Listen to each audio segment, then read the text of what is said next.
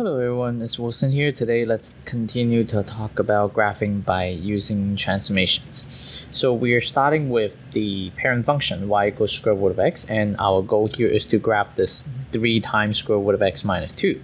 And because you can see that there are two transformations, we are going to do it step by step. The first one is that we are going to graph the one with the 3 in front of the square root of x. So we graphed just y equals 3 square root of x without the minus 2. And this is a vertical stretch because this 3 is greater than 1. So what we're going to do is that we are going to change all the y values, and we will still use the same x values because that is a vertical transformation. So that will only affect the y values. And so we are writing down the same x values here for our all the pairs. Okay.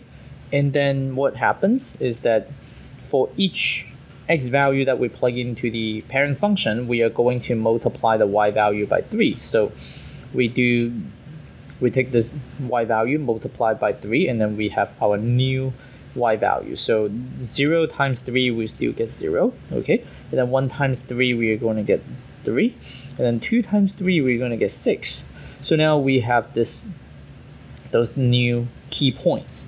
And we can actually graph that, and then we have 0, 0, and then this one is 1, 3. So at x equals 1, this has a y value at 1, right? But we are going to triple it. So 1, 2, 3. So we have this point here.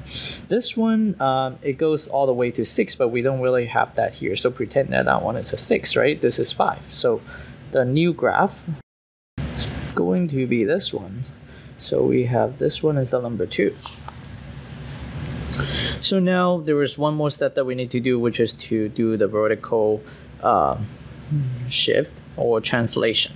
Okay, so now we have y equals 3 radical x minus 2. So we are going to shift this whole graph down by 2 units.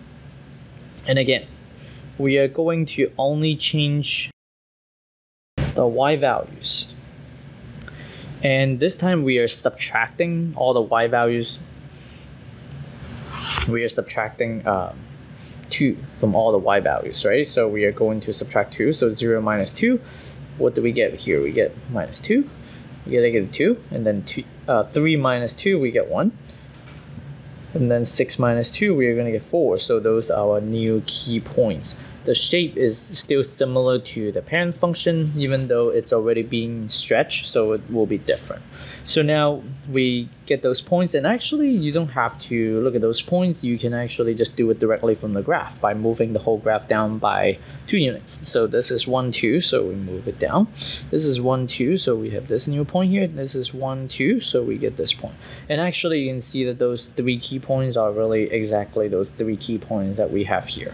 So now the shape doesn't change from number 2. So this one is our function. This is our final graph. Okay, so that's for the graph. And then we still need to find the domain, the range. The domain is still going to be the same as the parent function. So we are going to have 0 to infinity, as you can see here.